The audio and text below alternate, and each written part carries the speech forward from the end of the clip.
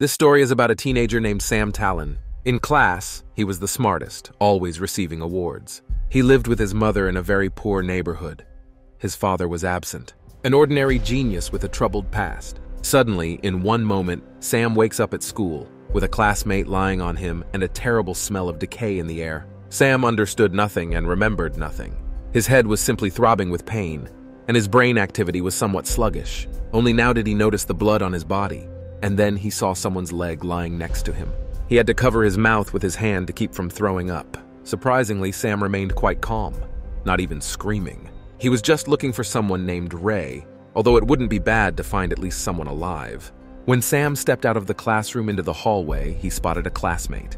He was very glad to see someone alive and suggested calling an ambulance. But, as luck would have it, there was no signal at all. Suddenly, this classmate flipped Sam the bird, saying it was all his fault. Those were his last words, for shortly after, the boy suddenly died. For some reason, this did not surprise Sam. It seemed he still hadn't accepted this new reality. The strangest thing was that Sam couldn't remember anything at all. Why was everyone dead? Why had he survived? Just then, he heard a growl. In school? When Sam peeked out, he saw a dog that had probably come for the scent of blood. Sam thought it was a cute, friendly puppy. But when he looked closer, he saw some kind of monster devouring a student. Sam froze in fear, his heart suddenly racing. It seemed to be just a vicious dog of an unknown breed. Suddenly, the monster sprouted sharp claws all over its face and extended a long tongue. Sam stood in a stupor when someone shouted at him to run. Meanwhile, the events shifted back 35 days before the apocalypse. Sam was feeling down when the teacher came in with the results of the last test. The results were posted on the board, and students rushed to check who had scored the highest. But everyone already understood it was Sam. Again, it was him. That jerk didn't even get up to check the results, which irritated his classmates. Sam was always handed awards for non-academic achievements, and in truth, this annoyed his classmates.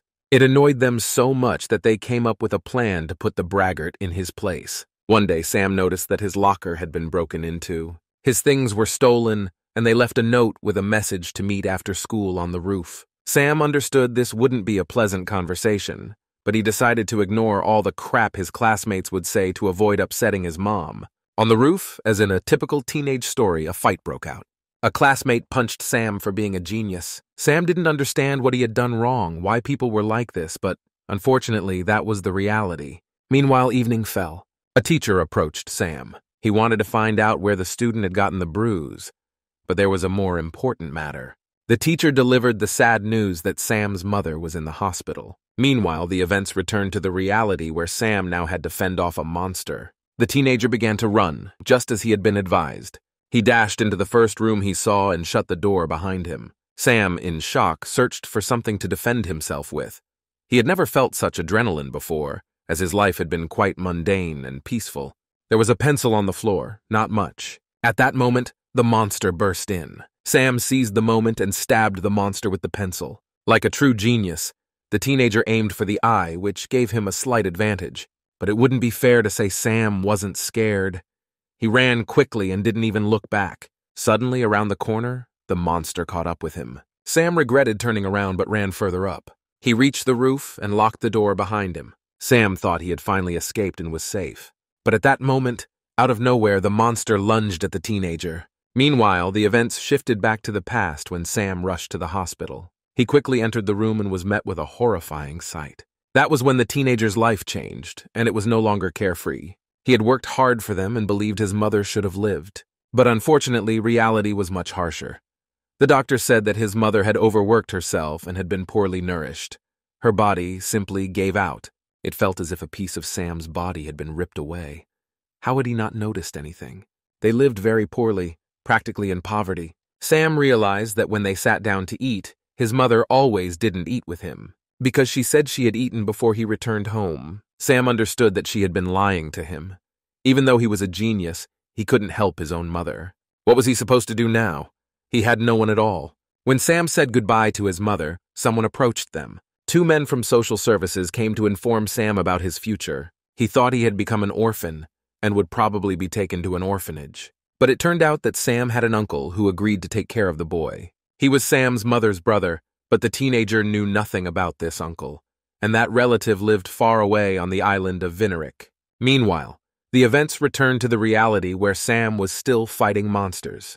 The teenager took off his jacket and prepared to face the monster. He had only one chance at this. The monster seemed to sense Sam's readiness and lunged first. Sam's heart raced wildly. He was very afraid of not making it in time. But gathering his strength, he threw his jacket at the monster. Sam threw with all his might, causing the monster dog to stumble and crash into the rooftop railing. It fell down, crashing onto the asphalt. Meanwhile, Sam descended to the restroom where he decided to wash the blood off. He knew something was wrong on this island. Suddenly, Sam heard someone crying. It sounded human. The sounds were coming from the stalls in the restroom. Sam decided to open a stall and ask if the crying person was okay. Inside, he found a boy who was trembling so much that he might have wet his pants from fear. He grabbed Sam's shirt, screaming with joy, thinking he was the only one who survived at school. Sam didn't like this behavior. He ordered the boy to calm down. The teenager suddenly froze and asked if Sam was okay. But Sam interrupted his words, asking why everyone was reacting this way. The boy said he wasn't worried about what had happened. He just asked to be taken with him. Sam said he didn't think he could help him, as he couldn't even help himself. But the boy stood his ground. He saw safety and protection in Sam. Sam ignored the boy's words and asked where the science class was. They set off in that direction. Sam opened the bag and the boy wanted to offer his help. He said too much had happened here, and it would take much more than one dog to cause all this. The boy still didn't understand why Sam was stealing from the science class. But the teenager wasn't stealing, he was making weapons. Sam also found a broom. The stick could come in handy. After that, he poured some substance on it, and everything began to bubble. And then Sam had a decent weapon, definitely better than a pencil. But as the teenager was about to leave, he was stopped by the clingy boy who begged to take him along. Sam replied that he couldn't trust everyone, because trusting someone would sooner or later get him a knife in the back. The boys reached the door with windows. They peeked inside and saw the monster dog. It was wandering around as if it were just a park. The boys crouched down. Sam asked if the boy knew how bad things had been at school, but his partner had locked himself in the restroom when it all started. Sam held his head. It still hurt terribly, but he was more worried about why he remembered nothing. The boy asked why they couldn't wait inside until help arrived. Sam replied that everyone on the island could have been dead long ago.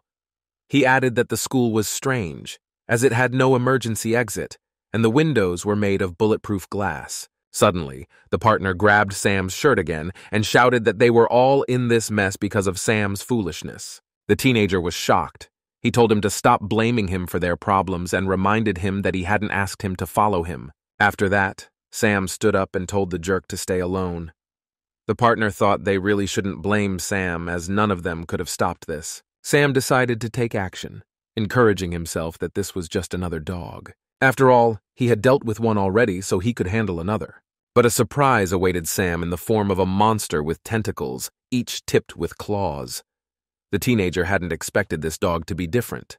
The monster didn't wait a second and immediately launched its tentacles at Sam. But the teenager managed to dodge, although the fact that the monster broke through the wall made him even more frightened. After that, the monster wrapped its limbs around Sam's weapon, and it simply broke under such pressure. Sam realized he had to come up with some sort of plan immediately. He stood in a stupor for a few seconds, after which he threw off his bag and got ready to face the monster.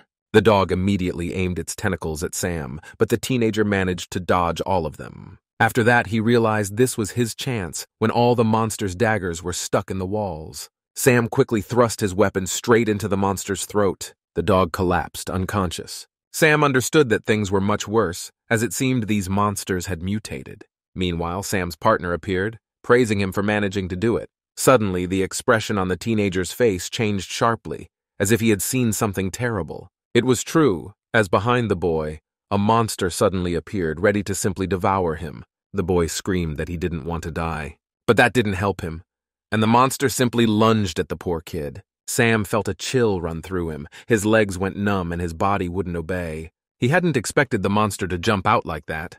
But why hadn't the partner been more careful? Sam understood he had to do something, and very quickly. Suddenly, he remembered that there were chemicals in his bag. Sam anticipated that they could come in handy. First, he had to attract the dog's attention, so he threw the chemicals at its face. Now, Sam had to act quickly himself so he wouldn't end up in his partner's place. The monster stared at its attacker for a few seconds as if gathering rage, after which it lunged at Sam.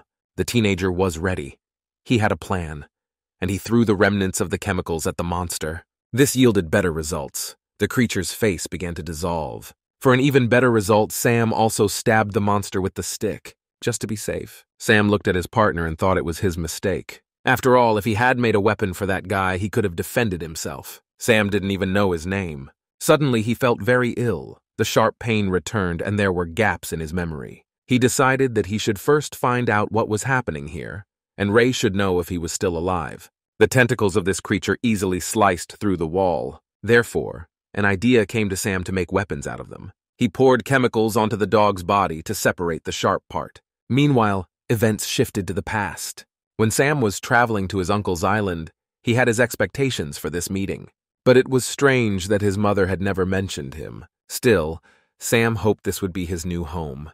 He desperately needed a home. When the teenager stepped off the ship, he was greeted at the entrance by a man with a sign that read, Sam Talon. Sam approached and stated his name.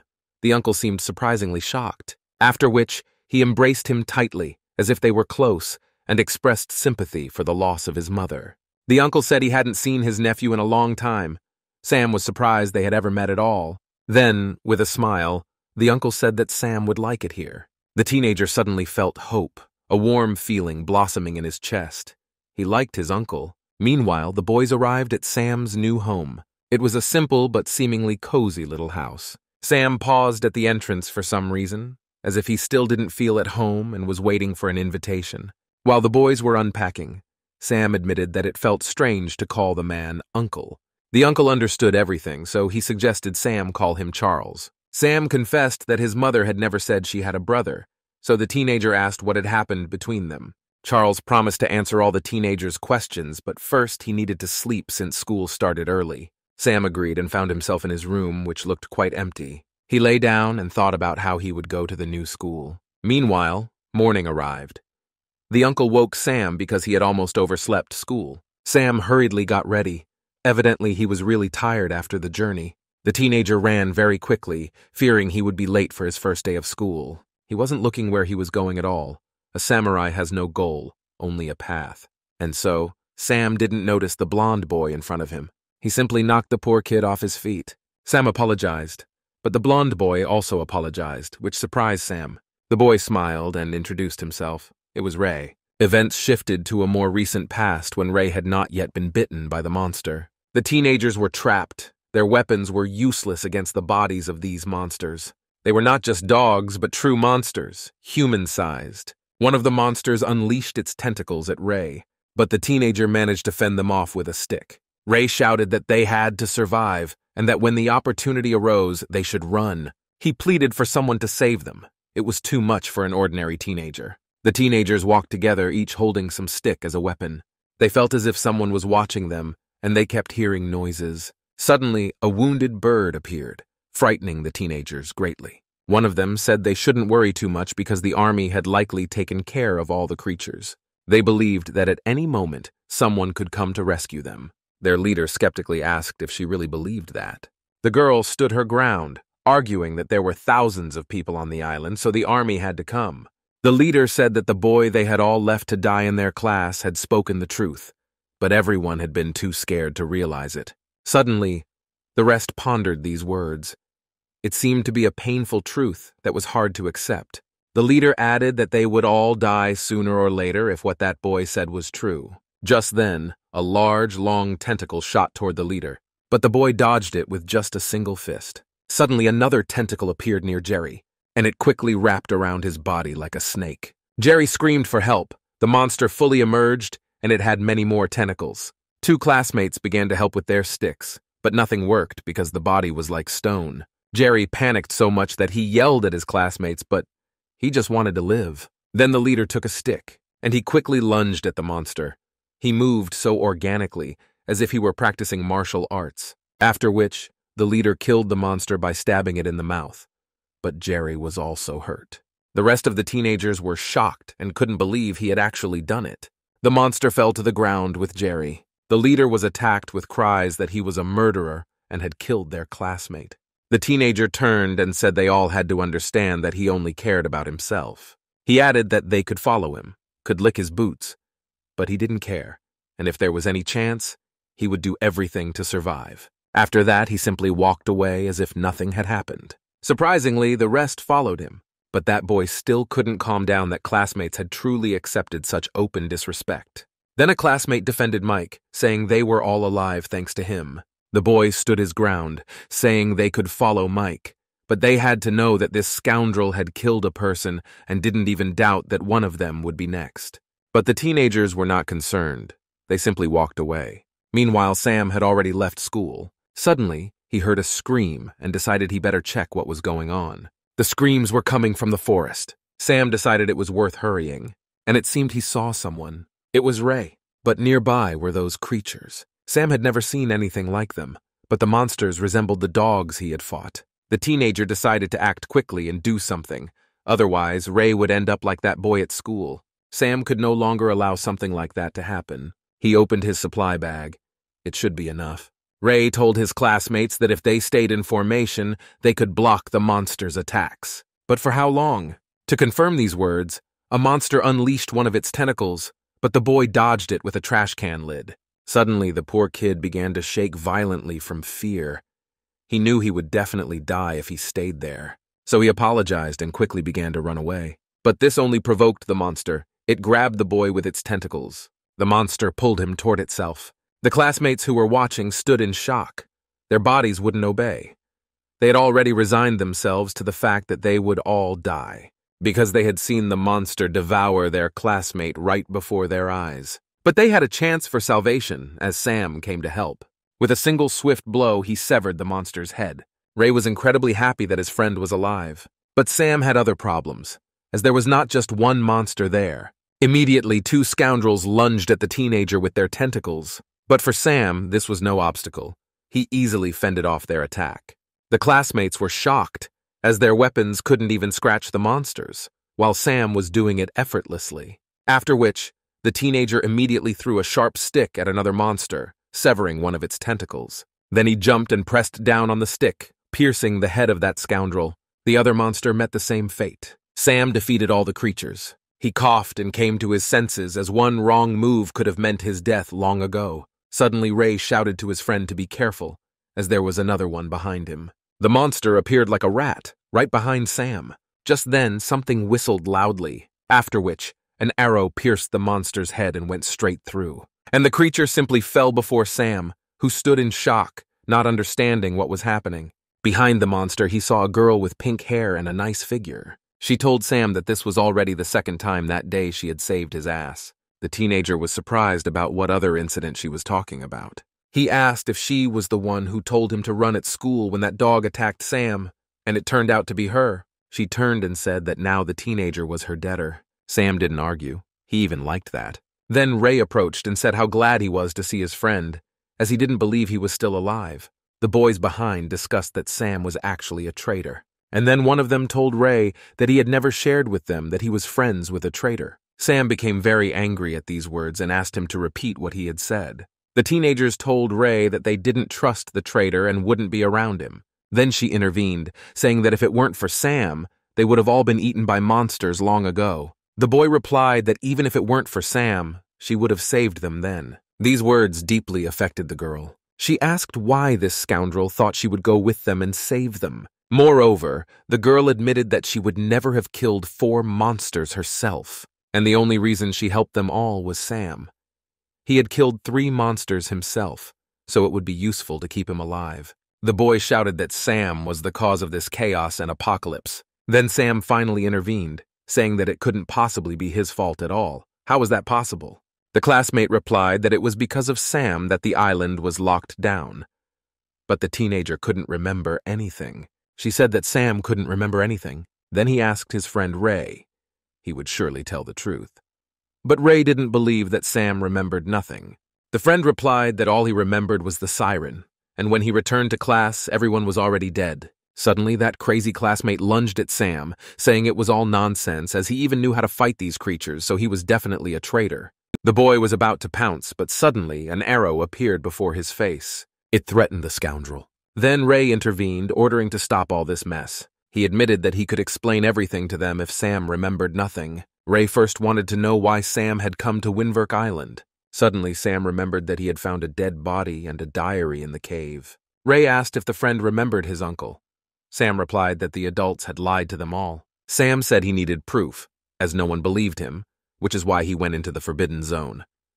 Now, everyone remembered everything. Meanwhile, events shifted to the past, where Ray and Sam had just met. Ray asked why Sam had decided to come to Windverk, but Sam remained silent, giving the impression of a quiet guy. Ray decided not to give up, and began to talk about the advantages of their island, adding that there were many like Sam here. Sam was touched by these words and asked him to explain what he meant. The teenager felt embarrassed.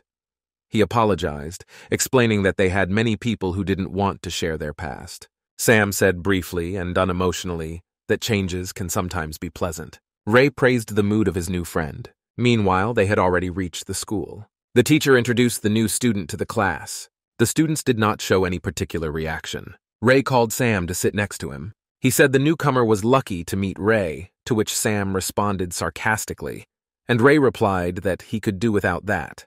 This made the newcomer smile, and Ray was shocked that Sam was not a robot. Thus, this friendship was born. Sam decided that Ray wasn't so bad. He was a bit annoying with his chatter, but still chose to befriend him. Ray mentioned that most people went to the beach after school, as well as to a few bars, but they weren't allowed in due to their age. Sam was outraged that there was so little to do and said he could explore the island. Ray said he could go along to show the best spots on the island, but he had football practice. But he warned Sam to stay away from the forbidden zones. Finally, something interesting for the newcomer. Ray said there were signs indicating high radiation levels due to past testing. Then he suggested Sam join him at the football club. The newcomer said he played well but didn't really want to join any clubs. Ray decided to spark his interest by saying that Sam's backside wouldn't burn too much the first time. The newcomer didn't take the bait, promising to check out Ray's skills next time. Meanwhile, the entire school day had passed. Sam was walking home, thinking about where to go. He decided to head to the beach, as he thought his mom would really like that place. Next to the beach was a cliff, and a brilliant idea struck Sam. The beach would look better from the top. He decided to climb the cliff by himself, just in his swimsuit. When he reached the top, something immediately caught his attention. There was a mysterious cave up there. Sam did not expect to find something like this. The teenager decided to go inside, but it was too dark. So he decided to use his phone. The phone didn't provide enough light to illuminate the entire cave. But a sharp stench was immediately noticeable. Sam tried to peer into the darkness to understand what it was, and it seemed he finally saw something. On the ground lay a book and a lot of scattered paper. It resembled some kind of diary. Someone had written it out of boredom. Sam noticed that several pages from the diary were torn out. Another page lay nearby. Day 28. People could not understand where the attack had started and trusted no one. The diary's author had lost everyone but found the cave to hide in. They wouldn't be able to reach him here. Suddenly, Sam found something else. Some white stones, but when he got closer, shock twisted his body. There were many bones on the ground, and they were human, an entire skeleton. Sam immediately decided he had to get out of this madness. And then he found another exit. The teenager made his way outside and ran quickly. He decided it was worth contacting the police and showing them the diary and those bones. Sam ran so fast that he didn't notice he was being watched. And the one who was watching realized that the teenager had found the diary. Because he was new to the island, Sam got a bit lost. He thought he would exit through the beach, but he found himself in the middle of a field. But it seemed the teenager had found some kind of path. Following it led him to a fence. It seemed to be one of those forbidden zones Ray had told him about. Sam decided he would be in trouble. But despite that, he still felt it was his duty to tell the police everything. He headed there. The police were immediately skeptical of the boy, as they had never seen him on the island before. Sam reported a crime. He made a loud statement that he had found a corpse. This startled the police quite a bit. They immediately headed to the cave, but there were no more bones there. The officer said he saw nothing, his voice laced with mockery and disbelief. Sam swore there had been an entire skeleton. The officer replied that the teenager was lucky he wasn't arrested for being in a forbidden zone at all. The female officer was a bit kinder, so she told Sam that the human mind loves to deceive in the dark. But the teenager stood his ground, so she handed him her card and told him to call her if he saw anything else. The police left, and the man told his partner to stop being so nice to that damned kid. Sam heard all of this. He returned to his new home, and he couldn't shake the situation from his mind. Could it all have just been in his head? But no, if all of this were untrue, he wouldn't have the diary. Meanwhile, the next day arrived. Classes were over. Sam told Ray he wanted to talk to him about something. Ray joked that he had to go buy a lottery ticket since Sam wanted to talk to him. Sam did not appreciate such humor. Meanwhile, a few minutes passed. Sam told his friend everything about the previous day. He wanted to ask Ray about something else, something more personal. Sam wanted to know how his friend ended up on the island. Ray didn't really like to share, but seeing Sam's excitement, he shared that he was an orphan. Sam was surprised. It couldn't be true. After all, he had asked another classmate, and he also moved and lived with his cousin. Sam decided it was just a coincidence. Ray said his friend was starting to scare him, but Sam just turned and ran off, saying he had something to check at home. He stood in front of the door, preparing to do it. But Charles decided to take matters into his own hands and opened the door first. Sam said he had a school project he needed to work on. He gathered his courage and asked why Charles decided to live on the island. The uncle replied that he just wanted to live a quiet life, and the island was the perfect place for that. Sam said it really was a nice place, as he and his mom were from the countryside. Charles smiled, saying he had never thought of it that way. Sam returned to his room. His uncle was lying. His mom had said she grew up in the city. Everyone he asked was on the island, not with their real parents, but with foster relatives. But why then did the uncle lie to him about this? To be honest, Sam wouldn't have worried too much about it. But what he saw in the diary in that cave. The teenager kept recalling their words, "Trust no one," and it really began to trouble him. If he told someone about it, everyone would think he was a crazy conspiracy theorist. But even if that were the case, if Sam wanted to uncover the secret of this island, he had to venture into the forbidden zone. Night fell. Sam dressed in black so he wouldn't be noticed. Ray told his friend to head to the forbidden zone in the south because there were fewer guards there. Earlier that day, Sam had spoken to Ray on the phone, and his friend was very upset, saying Sam was just crazy, but he didn't want to listen to Ray. He just shared in case there were no updates from him in the morning. Ray said he couldn't stop his friend and was afraid to go along, but he could give advice on where to go. Meanwhile, Sam reached the forbidden zone and there really was only one guard. He decided to wait for the right moment. But he was making too much noise. The guard nearly caught him. Sam was a step away from the guard. He was about to be caught. The teenager had to think quickly about what to do, fight or flee. Suddenly, a crow flew out from behind the bushes, startling the guard. And Sam took advantage of that moment. He reached some building. It was obvious something was hidden here. But first, Sam had to check if there was another guard around. In reality, someone was watching the teenager. This person was monitoring the cameras and said they knew Sam would want to learn more, to discover the truth. Entering through the main entrance is always a bad idea. Sam found it strange that there was no one inside. Perhaps the guards were really just there to keep people out of the radiation. So the teenager decided not to linger and to look for another entrance. He found an entrance that was not locked, so he assumed it was abandoned. He began walking through the corridors. The walls were all scratched, as if claw marks. A thought crossed Sam's mind that they might have been breeding werewolves here. But he told himself to stop being an idiot and to keep going. The next door turned out to be locked, but there was another one ahead. And it finally turned out to be open. The room was eerie, containing only cameras that were positioned all over the island, including in schools and houses. Sam noticed something lying on the table as well. There was a book, and the teenager immediately had flashbacks from the cave. Inside was just a list of names. Suddenly, Sam recognized someone, that boy. He definitely went to school with him. The camera showed they were in the northern zone. But what were these people doing with the teenager, and why were there two of them? Was this boy dangerous? Suddenly, at that moment, the lights went out. A guard rushed into the room, as it seemed someone had activated the alarm in the security room. When he pulled to open the door, the lights abruptly went out. It seemed they had reached the room with the switches. The guard quickly ran to turn the electricity back on. Sam decided this was a signal for him to get out of there quickly, so he did just that. Meanwhile, a new day arrived. Sam was at school. Ray came to him saying he was glad he didn't have to go to the police for a search. But Sam was as serious as ever, so Ray asked why they were meeting on the roof instead of in class. Sam said it was dangerous, and he showed the notebook he had brought with him. Ray initially thought it was a school journal, as it even had the name of their school on it. Then, Ray noticed the names of former students. The teenager explained to Sam that the crossed-out names were of people who no longer lived on the island. Sam asked what the last name crossed out was. That was Kyle Watson. Sam asked Ray if he remembered what the man looked like. Ray clearly recalled the light hair, the center part, the thick nose.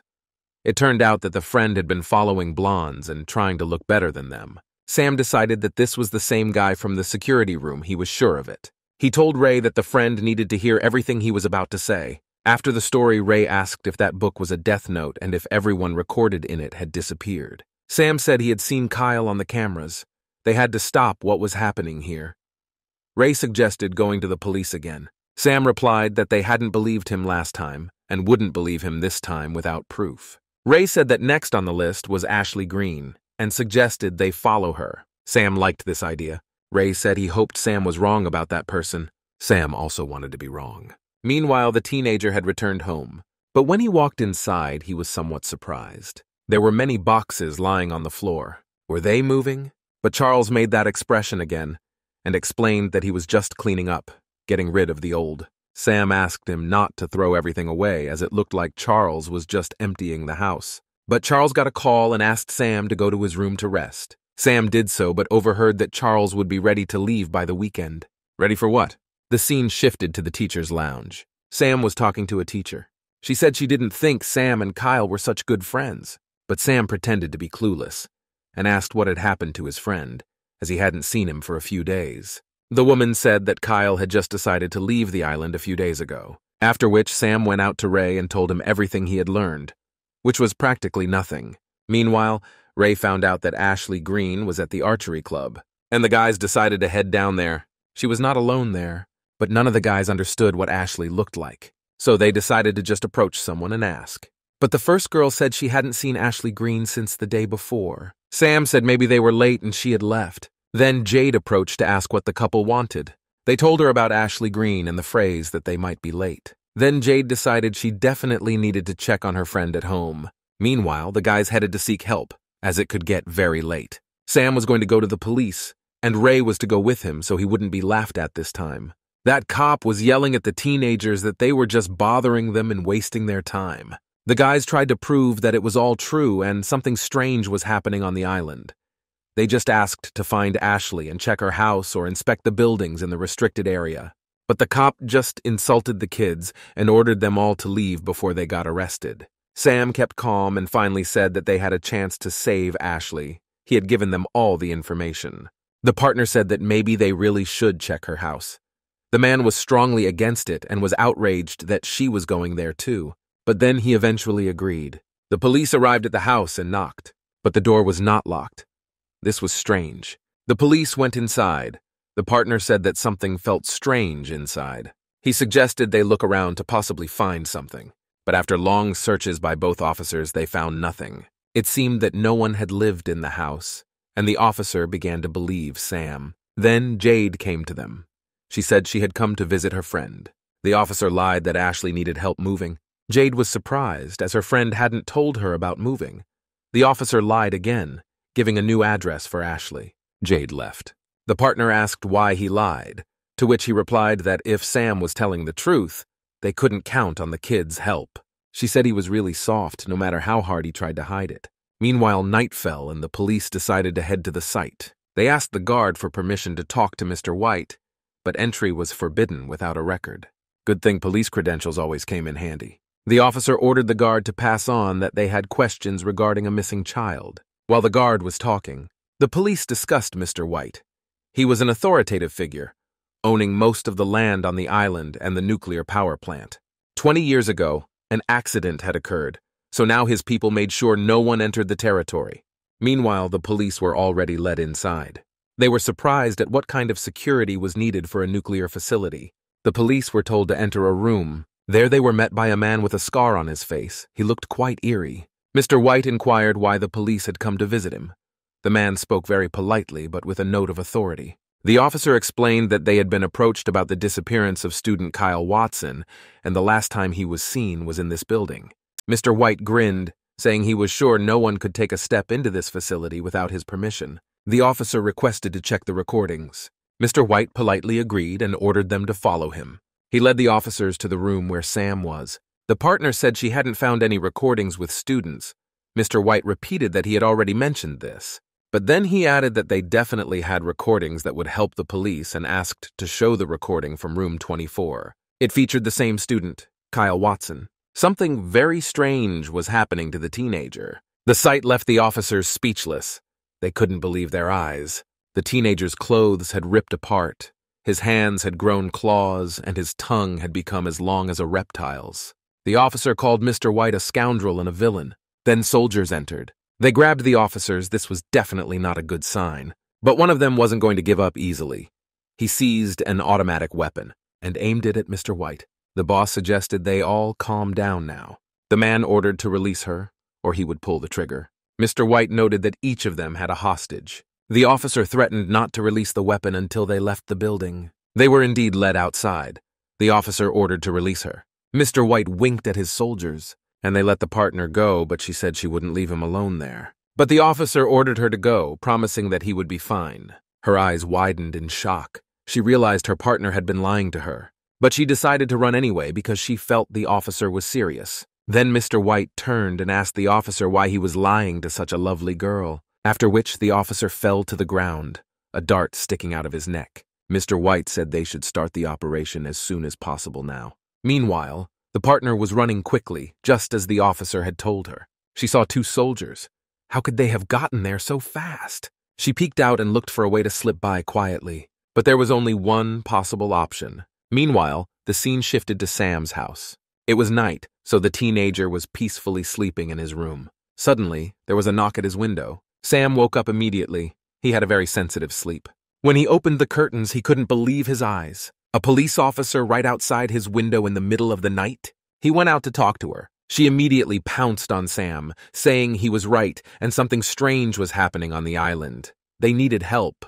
The teenager grabbed her as the officer was too scared and ordered her to calm down. Then he asked her to tell him what had happened. Sam said after the story that he couldn't believe they had done all this right under their noses. He suggested contacting someone outside the island. But mobile service only worked on the island, and the only radio transmitter was in the police station. Sam said he would have suggested she stay with him, but he thought his so-called uncle was working for those people. Then the teenager said there was only one place that was safe. He told her to go to the cave and promised he would come later with food and water. She agreed but said they had to warn everyone, after which she quickly ran away. Meanwhile, a notification came to Sam's phone. The number was hidden. The message said there was no time left, and they would start the next day, after which they sent a photo of the monster. It was Kyle Watson, torn clothes, the only thing left of the boy. The sight made Sam's heart race quickly. He just froze in place and couldn't figure out what to do. Meanwhile, a new day dawned and Sam was getting ready for school. Suddenly, a notification came to his phone. An emergency alert asked everyone to come to school as quickly as possible. Everyone, even guardians. Sam entered his uncle's room, but he was gone. Only a note remained saying Charles had already gone to school. Suddenly, the teenager received another notification. An anonymous person wrote to him, telling Sam not to go to school if he wanted to stay alive. Meanwhile, at school, everyone was discussing the news. Sam quickly ran into class and immediately ordered everyone to listen to him. He explained that the island was being used for experiments and they would all be turned into monsters.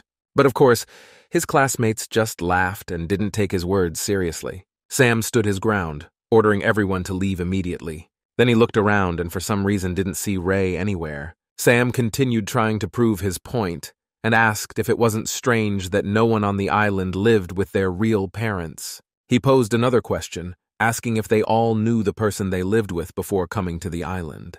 The final question was whether it wasn't odd that everyone who left the island did so suddenly. A classmate said she noticed a few oddities, but that didn't mean they would be turned into monsters. Then, Sam pulled out his phone and showed his classmates the photo, saying this was what they were doing in the restricted area. Now the classmates were in shock.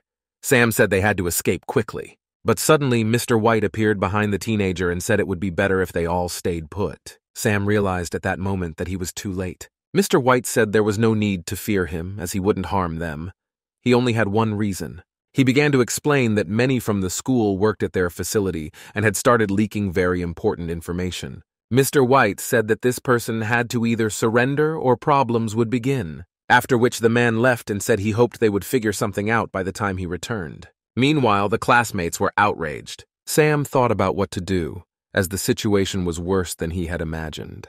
Someone began to say that Sam was to blame for everything and that he was a traitor. The others quickly picked up on this idea. Sam started to panic, having only recently moved to the island. Suddenly, something struck Sam sharply on the neck. Someone said they had heard everything he said, and he was better than they were. In the meantime, events returned to reality. Sam recounted everything he remembered. A classmate asked why they should believe him. Then Jade intervened, saying he was not obligated to believe them, but everything they told matched her version as well. When Jade went after Ashley, she couldn't find anything indicating her residence there. After receiving a notification that her grandparents had disappeared, Jade realized something was wrong.